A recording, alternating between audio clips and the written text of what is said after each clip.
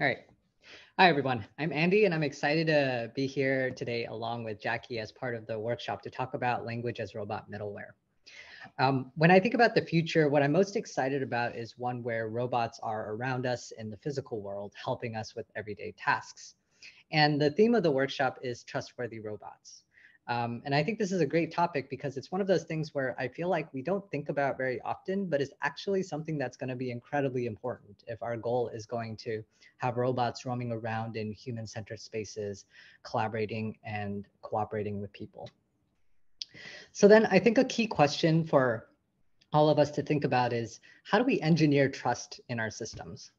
There's definitely a large body of literature around this topic in robotics, but some of my most favorite definitions of trust actually come from the HCI community, where much of the work there focuses on people interacting with computers, but I think the findings there are just as applicable to robots. And in particular, one definition that stands out is a more recent one from Philip Combs et al., in that trust can be viewed as a composition of warmth and competence. Warmth captures several different properties, including is the system compliant? Does the robot subject itself to putting the user's needs first at the cost of being less optimal? Is it predictable to the consumer? And are those intentions perceived as being non-selfish? So this requires a degree of transparency as well as interpretability. On the other side, we have competence, and it's just as straightforward as did the robot do the thing? Reliability, which you can measure with task success. There's more emphasis here on the capability of robots, with the idea being that people are more likely to trust machines that get the job done. The work also did a bunch of experiments and made empirical observation that perceived warmth is more easily lost and harder to reestablish than perceived competence. And my interpretation of this is that for the purposes of building trust, it may also be the case that dumb robots are actually better than selfish robots, which is kind of interesting. Cool. So a robot can be quite a complex system with many moving parts, perception, planning, and control. And we know that trust is something that should percolate everywhere. So where do we start? Well, one thing to note is that trust between people and robots really begins with trust between the developer and the robot. And really, it's just a subset here.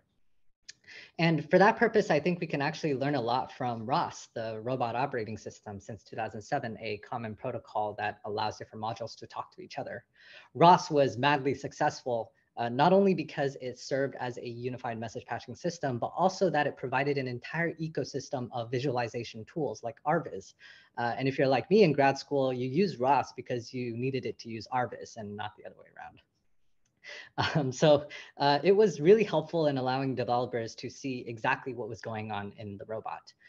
For example, if you had a grasping system, you could visualize the RGBD point cloud, project it onto 3D space to make sure it was calibrated to where you think it should be, build your deep network architecture to show predicted grasping poses, and then show the entire arm trajectory for motion planning. ROS and RViz was great because if the robot was going to do something, it would show in the UI. And for the purposes of warmth and building trust with the developer, it was A+ on compliance and interpretability.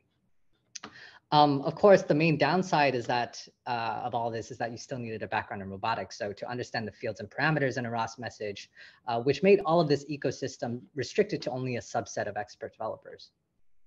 But I think that we can still take a page from the book of ROS and take a step back to think about the role of middleware that we build these systems on, and explore what it means to lift this restriction so that even non-experts like your average Joe can work with robots and begin to trust them. So in this talk, I'll propose a specific form of middleware that I think could be interesting in this regard, which is natural language as the glue that connects all the modules together. And in terms of an intermediate representation, I think it's well poised to be fairly expressive because it holds many of the properties that we look for in that it's semantic, interpretable, compositional, general. And when language is treated as a first-class citizen in a robot system, not only do you allow easy retrospection for free, but also you can use it as a means to proactively communicate with people, things like behavioral intent, which opens up much more opportunities in building trust for human-robot collaboration. So why language as middleware? On the one side, we have the advent of large language models and visual language models, but also we're starting to get some growing evidence in multitask learning literature that are starting to point towards language as the multitask representation that we've been looking for all along. So to dive into that a little bit more, whenever I think about generalist robots, I think about robots that can do many tasks. And if we look at recent work in multitask learning, a key question for the area is, does multitask learning result in positive transfer of representations? And interestingly enough, in the past couple of years of research suggests that it's complicated. So for example, in computer vision, there's this wonderful paper written by Amir Zamir, Alexander Sachs, and William Shen, and others on taskonomy as CVPR. And what this paper shows is that if you pre-train on task A and then fine-tune on task B, you can measure how much it improves task B. And then you can do this for all pairs of combinations of tasks like edge detection, semantic segmentation, depth estimation, etc. So they've got this massive affinity matrix where the lighter the red, the better the pre-training transfers. And what's surprising is that not very many tasks actually transfer well. If you train an edge detector and then fine tune on depth segmentation, you might not actually improve downstream performance, which was quite an interesting finding in this work. We're also seeing a similar story in contrastive pre-training objectives too. This is work from my colleague Michael Ryu and his lab led by Shane Li, where they observed that contrastive pre-training only sometimes improves RL from pixels, not always. In robot learning land, there's this interesting paper from NeurIPS 2020, Samtoria et al. Called Magical Benchmark. And this paper investigates various imitation learning algorithms like BC or Gale in simulated settings. But specifically what's interesting is that in the tables, you'll find that they also evaluate a multitask agent. You have 10 different tasks that you can train these agents on. And if you group up all the tasks together and train them on one large data set, you actually deteriorate performance versus training on a single task. So if you look at the numbers here, you'll see that the performance for multitask is surprisingly not as good as just BC on single task alone. We're also seeing something similar in the recent Gato paper, which demonstrated an amazing system capable of training on so many tasks. At the same time, the performance that you can achieve is still roughly only on par with baseline, previous BC baselines. So positive transfer is still relatively challenging to achieve in the realm of multitask learning. So you can imagine my surprise when my colleague Pete Florence pointed out that to me that a recent paper, Clipport, actually showed some surprising results where multitask learning, when grounded in language, actually seems to be more likely to lead to positive transfer. A bit of background on Clipport, and this is not my work, this is by Mohit Sridhar, Lucas Manueli, Deirdre Fox, from Core last year. And specifically, they were doing a series of language condition pick and place tasks. If you go to their website, they have some incredible results, and they also have real world experiments. And one of my favorite ones is this one here, where they literally put sticky notes of written good and bad inside two boxes and had the system be able to sort between the two, which is just so cool. But the main idea being that you could essentially condition a lot of the various pick and place tasks on language instructions.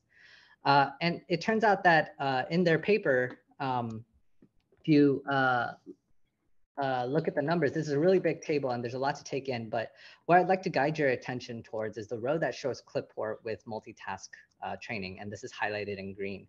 And specifically what you'll see is that the predominant amount of best numbers are achieved with multitask learning versus just single task learning. And in particular, it helps the most in the low data regime. So this is actually one of the first times in which I've personally have seen really positive transfer coming out of multitask training. And one possible explanation could be that if you had language conditioning, you're naturally trying to focus semantic attention onto the things that matter. So if you had an end-to-end learning architecture, the model might initially pay attention to random sporadic features that are in the image, but once you condition on language, that provides the inductive bias for the model to coerce itself into paying attention to the red pixels that actually belong to the red block. So I thought this was very interesting. If you also go into the original CLIP paper as well, you'll find that they have this, again, massive table with lots of numbers, but the point here is that every column is essentially a different computer vision benchmark. And with CLIP as visual language pre-training, you essentially have state-of-the-art numbers all across the board, which is absolutely outstanding. Several other recent works are also starting to point to the fact that language is a way in which we can start to coerce these models to begin to overlap on and be able to pay attention to the things that are important. So a question now is, how do we actually use language as an intermediate representation? And I think it's still an open research problem. There's lots of ways to do it, but here's one way that I'd like to talk about. And specifically, this is from a recent work from our group called Socratic Models, Composing Zero-Shot Multimodal Reasoning with Language. Say that you have a pick-and-place setting with a robot on a workspace. And the main idea here is that you can take a visual language model, and this could be out of the box from Clip, Align, Lit, SimVLM, Bild, or Embeddor. And the main idea is that you can take a visual, you can take the input human instructions highlighted in pink here, and then feed all of that into a large language model for planning. So it'll take the human instruction, break it down into several different substeps, and then for each step, feed it into a language conditioned policy, such as clipboard, for example, which is what we do in our case. And this is interesting because the entire thing is basically operating on language. And the key thing here to pay attention to is how we're representing the state of the environment. Here, it's just a list of objects, but there could be other richer ways to describe the scene in the future. Cool. So I wanted to show a live demo of this in action. And here's a collab, and I'll provide a couple links for where you can download this collab for yourself as well. It's all open source. What this runs is essentially a Pybolit server on the other side, and we're just going to initialize the environment and then have it run object detection. So the output here is from Bild, and it's going to give us a list of objects as our scene description that we use to feed into the language model planners. So one user input instruction could be, in this scene, let's move all the blocks to different corners clockwise.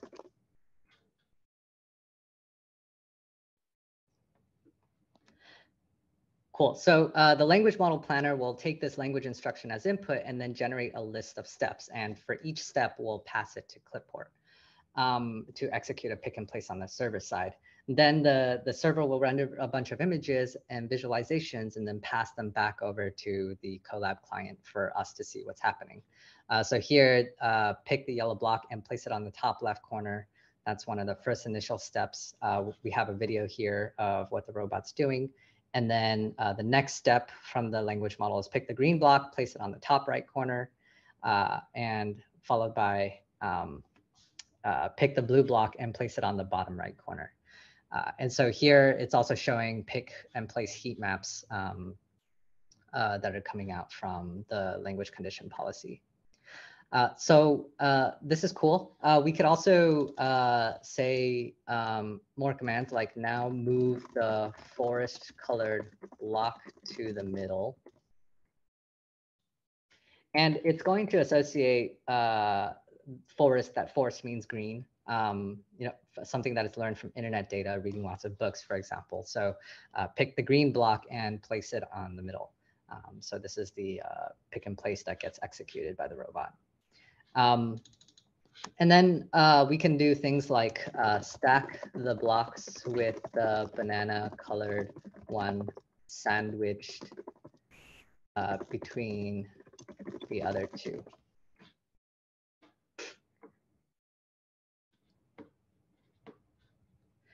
Yeah. Cool. So the system, most of the time that it takes in running this is just the system trying to render out all of the images and passing it back in the form of a video. So if you were running this locally on your workstation, this would run much faster. Cool. Yeah, so that is indeed the, it first puts the yellow block on top of the green one, and then it puts the blue one on top of the yellow one. So that is indeed the banana colored one sandwiched between the other two. Because we feed our dialogue or concurrent dialogue back into the language model, so the system is inherently stateful. And since they're contextual, then we can do things like wait, actually undo that last step. This is, I've always wanted a Control Z button for robots, and this is one step towards that.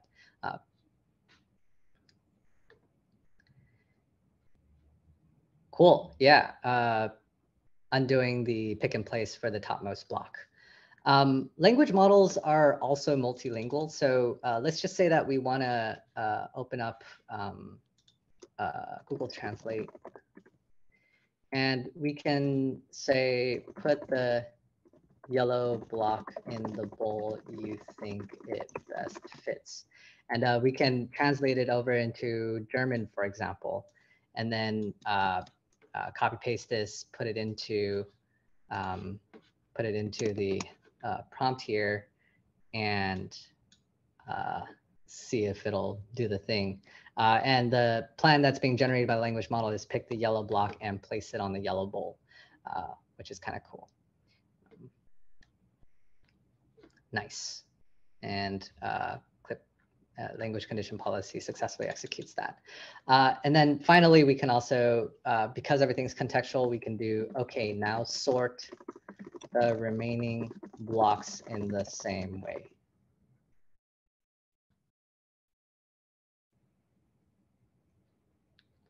Cool. Pick the green block and place it on the green bowl.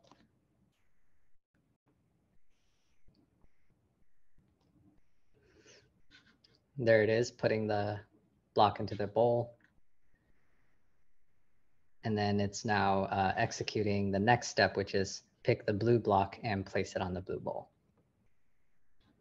And there it is. All the blocks are put into their corresponding bowls as deciphered by the language model planner. So code for all of this is on the Socratic Models website. So if you just click on code, then you can find this Colab down here.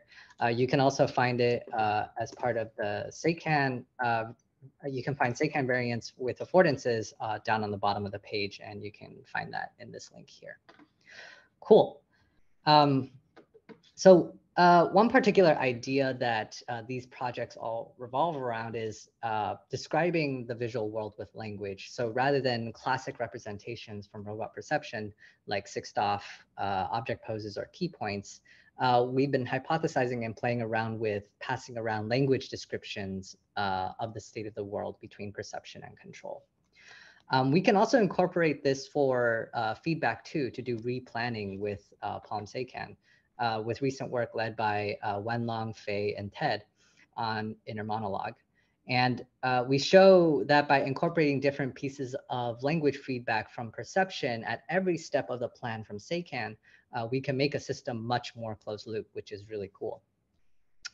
Of course, language does have its limits in terms of an intermediate representation. So for example, it does lose spatial precision. And it can be highly distributionally multimodal. So there's lots of different ways to say the same thing. And it's not as information rich as in-domain representations like images.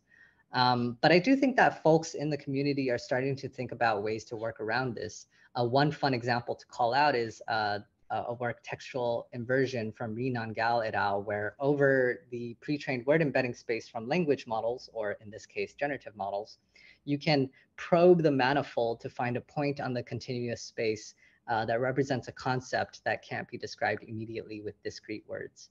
And this is cool because it effectively allows you to be more expressive than linguistic descriptions, but still grounded on the language embedding and retaining all the benefits of its generality. So they showed a bunch of cool examples here where you can feed in the model images of a doll with a specific texture, and then find the token that represents, or find the point on the word embedding space that represents that texture, and then use that as input to a text-to-image model to generate a sports card made of that texture, or a Lego, or onesie, or a Da Vinci sketch, which is so cool. Another perceived limitation of language is that it can only be used for high-level reasoning of the robot stack. We have Socratic models and inner monologue for perception, SACAN, Wenlong Huang et al. For planning. But what do we do about control? Do we still have to stick with imitation or reinforcement learning? Large language models have shown to store some degree of intuition and common sense gleaned from the internet scale data that they've been trained on. But I think just one thing to note is that I think intuition and common sense is not just a high level thing. It also applies to low level behaviors too. So for example, it can be spatial, move a little bit to the left. What does a little bit precisely mean? Or temporal, move faster. What do we mean by move faster? We need something that can help us fill in the blanks here. Or functional, balance yourself.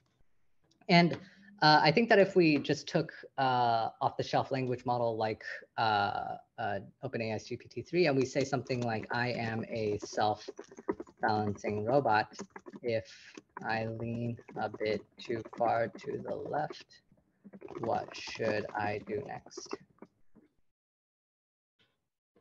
Then the language model will say, if you lean a bit too far to the left, you should try to correct your balance by shifting your weight to the right, which is correct. And so my point with this example being that I think low-level behavioral common sense seems to be stored in the depths of language models. But the question is, how do we extract it? And with that, I'll hand it off to Jackie, who will talk about our recent work on code as policies on that front.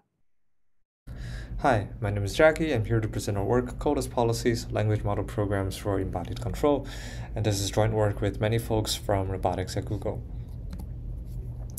Here we showed a wide variety of robot tasks, all specified in natural language, from tasks such as put the blocks in a horizontal line near the top, to drawing a pyramid as a triangle on the ground. What these tasks all share together is that they require a degree of low-level reasoning and control. For example, doing spatial geometric reasoning about object-object relationships, and performing precise numerical computations, vector arithmetic, and so forth. So the question is, can LLMs also perform these types of generalizable low-level reasoning and control? And it turns out we can if we use code as the output for our language models instead of natural language descriptions. And what we mean by code is that we'll have the language model write a snippet of code according to some natural language description of the task, and this code will complete the task by calling the provided robot perception and action APIs. The nice thing about code is that it can leverage classical logic structures like loops and conditionals, use third-party libraries like NumPy, and perform precise numerical computations. We can also use code to specify feedback policies in addition to plans, and all of these can be used to achieve new tasks, novel tasks with only few-shot prompting and no additional training, similar to previous works that also use large language models to perform robot tasks. To make this comparison a bit clearer, here's what the diagram might look like if we're learning a robot policy to perform a particular task. The policy could be a neural network that maps from some perception to some action representations.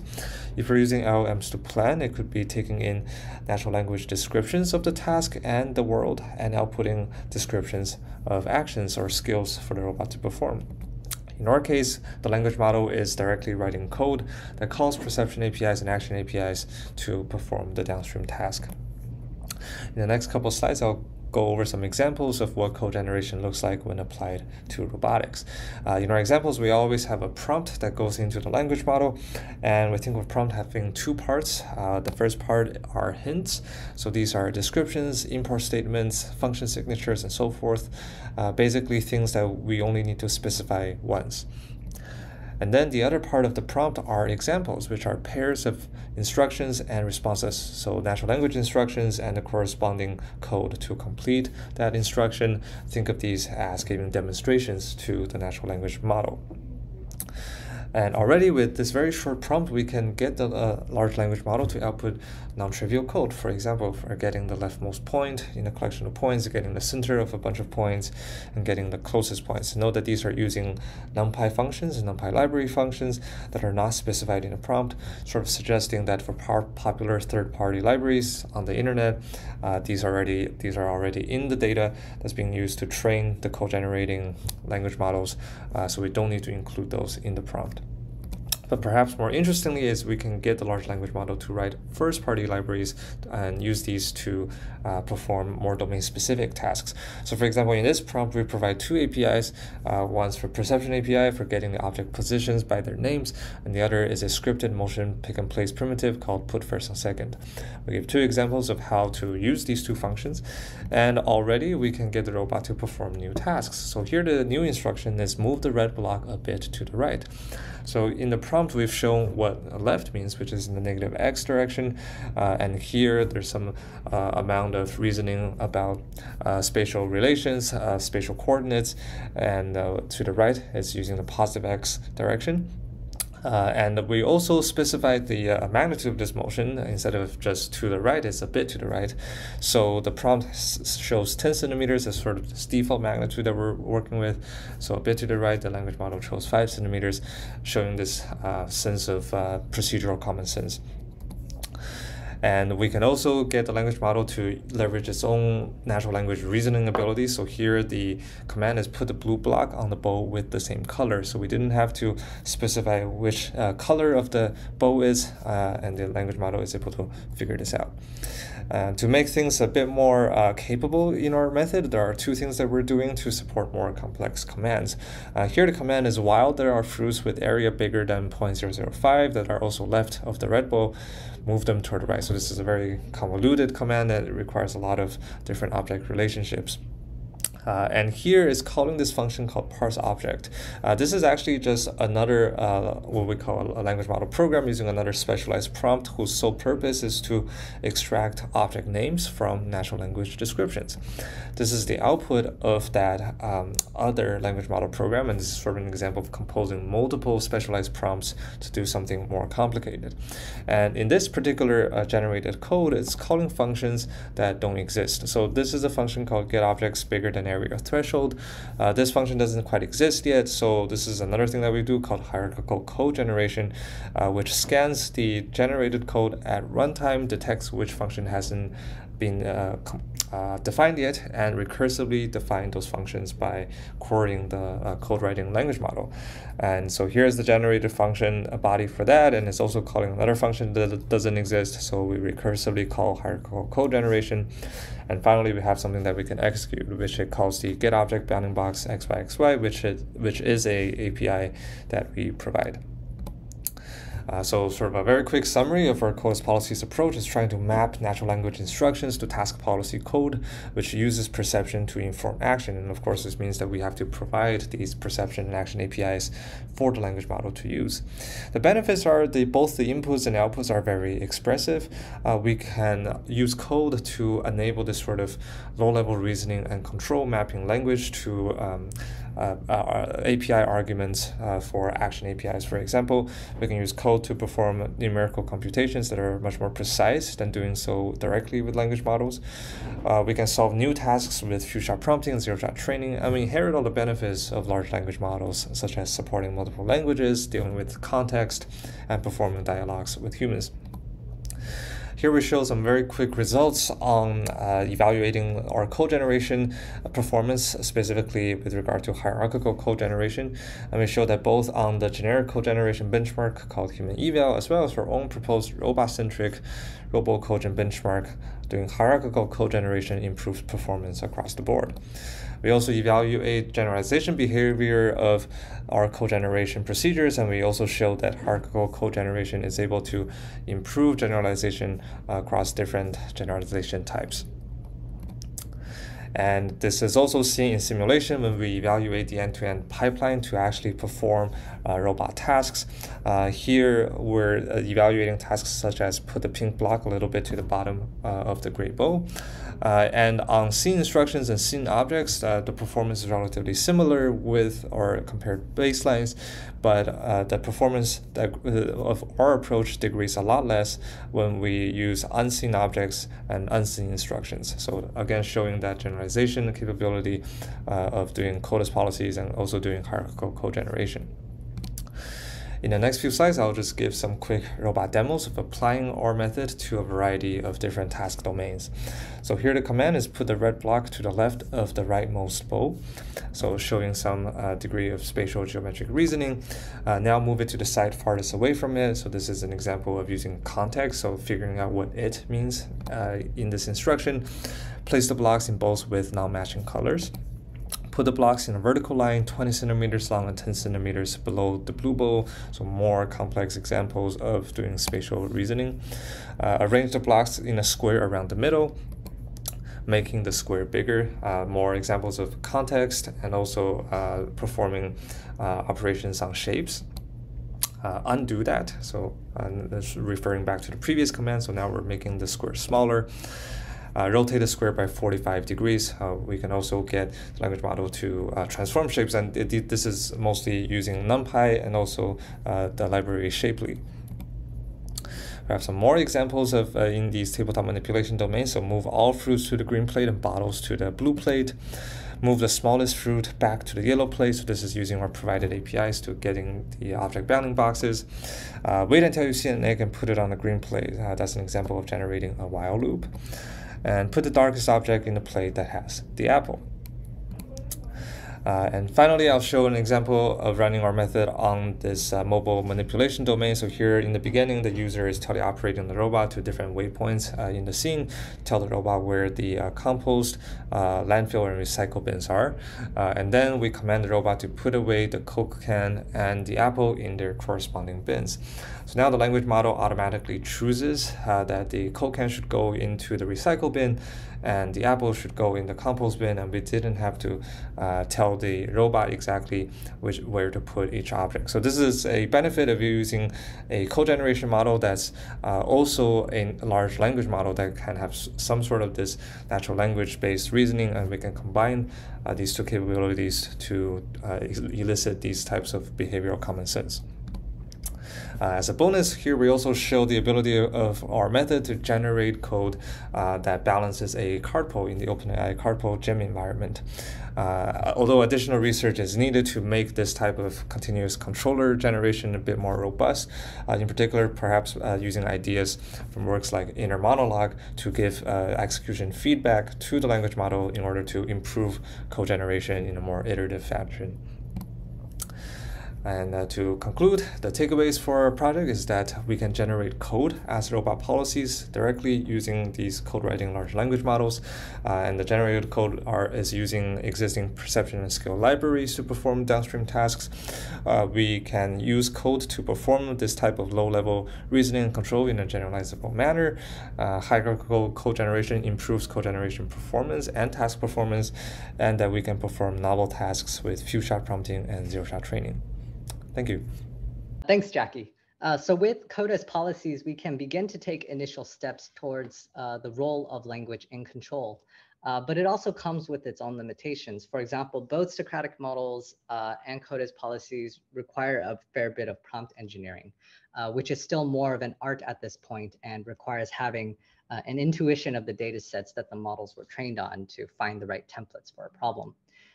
We do get compositional generality, but there's still a question of where do we get the low-level perception and control primitives? And of course, how do we express contact-rich dynamics that are front and center to dexterous manipulation, like crumpling a piece of paper in my hand and having all that feedback propagate back to the high-level parts of the stack? I think there's so much to be done, and one thing's for certain, our world is made up of really complex dynamics. And as a tennis ball whirls through the rain, how do we represent the state of the world? Is it even sufficient to describe perception in language? Or perhaps in terms of control, as a tennis player teaches another how to swing the racket and says, yeah, that was pretty good, but remember to move your arm in a much larger C shape as you swing to hit the ball. How do we incorporate that kind of feedback into intelligent robots? These are all still open questions that I'd like to pose to the community and really just get your help in figuring out. I like to close out by returning back to this diagram here with language as the middleware to serve as the glue for robot intelligence. My colleague, Eric Zhang, wrote this amazing blog post where he cross-references several works from literature to suggest that we have some reason to believe that the structure of language is the structure of generalization. And his article looks at it from different perspectives, including the Sapir-Whorf hypothesis, which suggests that, at least for humans, language dictates cognition and our worldview. And perhaps this is one recipe for which we can build our intelligent machines. But what I'm most excited about is not just the generality of it all, but the fact that when language is the centerpiece of the system, you naturally have a medium by which you can communicate with people. For example, if we go back to our live demo here and recall that we had just asked it to put the yellow block where we thought that it best fits, and then asked it to put the other blocks in the same way. We can also ask it a follow-up question, which is explain why you put the blocks that way. We'll say robot.explain, I put the blocks that way because they were the same color as the bowl. Nice. Overall, coming back to this, I believe that language as middleware provides a substantial opportunity in thinking about how we can engineer trust, building collaborative systems where by language, we can express intent and even ask for help. I think this is really a path forward for both competence and warmth, ultimately for trustworthy robots. And with that, I'd like to thank all of our collaborators and interns, and a lot of this work would not have been possible without them. Cool, thanks.